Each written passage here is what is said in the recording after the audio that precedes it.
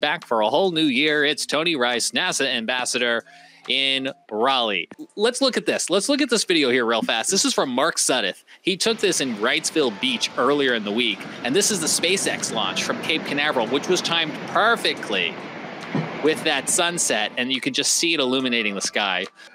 Right now, we're seeing what we call the jellyfish effect, and this is so cool. We get to see all the characteristics of our atmosphere in these rocket launches. The reason that's starting to look like a jellyfish, or some people call it a Q-tip, is because that plume, that exhaust that's coming out of the rocket engine, it's up high enough now that it is in that thinner part of the atmosphere.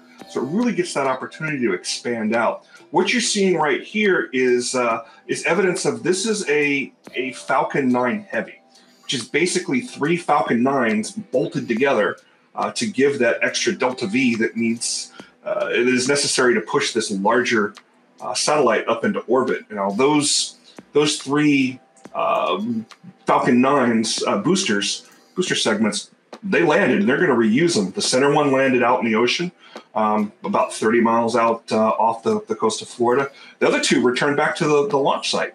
So there's a couple of giant concrete pads out there at Cape Canaveral, and back there on their own. They'll refurbish them and stick them back out there. But let's talk about why this is visible. It's mostly about timing, to be able to see something launching from the Cape down in Florida or up at Wallops Flight Facility in Virginia. Obviously, both of those launch sites are below the horizon. We all know that the Earth is round. We're not going to debate that on this show, I hope.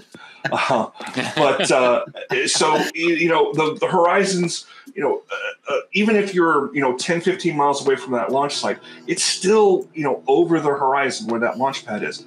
The reason we can see it is because that rocket is obviously getting up to its apex height, pretty high in the atmosphere. We're able to see that. But it takes more than just proximity. It takes timing. Any launch from either one of those sites is going to be happening during the day. We're probably not going to be able to see. That's just not going to happen. Now, why we saw this one is because it occurred around sunset. So those that are happening in the hour or so after sunset, or the ones that are really great, are the ones that are in the hour before sunrise. We've got that sun to help us out here. It's nice and dark down here on the ground. Up there in the upper atmosphere, that's where the sun is still shining. So it really highlights those rocket trails. The reason the morning, the pre-dawn launches are so spectacular is those trails are backlit. And we often see iridescent clouds coming out of that, really beautiful rainbow colors within those trails. I think back to, I believe it was STS, I want to say it was 132. One of the final couple of rocket launches, shuttle launches down at the Cape. And I had my family down there, and we woke everybody up at 3, 4 in the morning, headed down to the Cape and found our seats and were watching the launch. And as the family sleepily, heading back to the car, they just want to get back to the hotel and go back to bed.